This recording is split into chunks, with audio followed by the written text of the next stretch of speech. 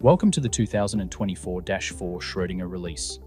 Let's take a quick tour through our latest innovations and improvements to the application panels and Maestro's user interface.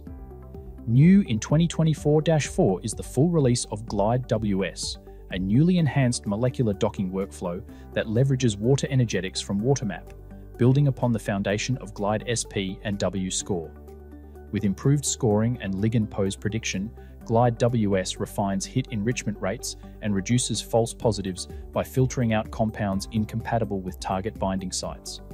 Now fully integrated with Maestro, Glide WS provides a powerful tool for prioritizing high-affinity ligands in virtual screening and lead optimization workflows. Also new is the beta release of the Mixed Solvent MD panel for identifying cryptic binding pockets. The panel allows for the setup and analysis of mixed solvent MD simulations with customizable visualizations in Maestro, providing a clearer understanding of potential binding sites on a protein surface. In the FEP Plus panel, one can now display a per-residue energy decomposition plot. This helps with pinpointing the energetic contributions of specific residue-ligand interactions to the overall binding free energy. For instance, in this example, where a methyl group is added to the ligand, the plot reveals that this modification decreases ligand binding affinity. This change in potency can likely be traced back to a notable reduction in the favorable interaction energy with alanine 208, suggesting a disruption or alteration in the coordination or steric fit between the ligand and this particular residue. We've also included a classification matrix in the correlation plot, providing instant insights into true positives, false positives, and more, based on a set cutoff.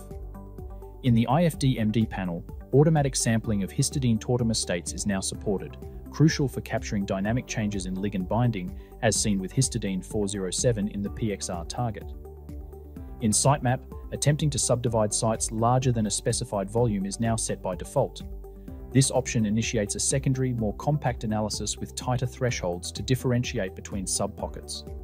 This compact mode helps in preventing pocket leakage and the unintended merging of sub-pockets, fine-tuning the identification of binding sites. In the protein preparation workflow, a new Consider All Ligand States option has been added.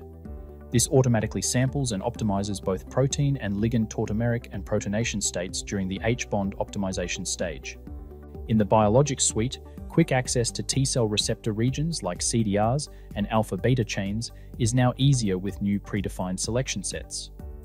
And the Auto-QSAR panel now accepts protein descriptors, including 69 sequence-based, 54 structure-based, and 37 patch-based descriptors.